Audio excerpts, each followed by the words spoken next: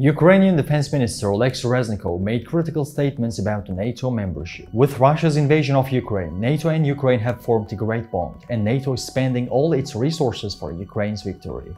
At the NATO summit to be held in Vilnius, Ukraine has an important expectation for membership. Ukrainian Defense Minister Oleksiy Reznikov made important statements on the subject.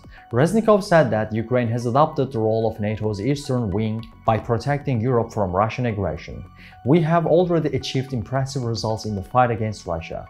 Thanks to our work with member countries of the alliance, we have already collected an incredibly diverse arsenal of weapons and equipment. We have built logistical routes from NATO countries to us, which are logistical routes of unprecedented complexity, and organized training programs in NATO countries. We will strengthen such cooperation in the future, Reznikov said. Reznikov said that the country is clearly waiting for NATO's membership decision.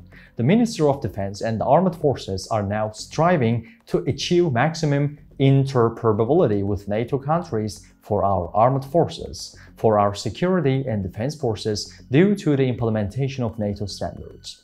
Our goal is to fulfill everything within the competence of the Ministry of Defense and the armed forces to build all practical things to such measures to free up space in Vilnius for making the necessary political decisions at the level of head of state, Reznikov said. To reach all actual news fast and reliable worldwide, please don't forget to follow and like us.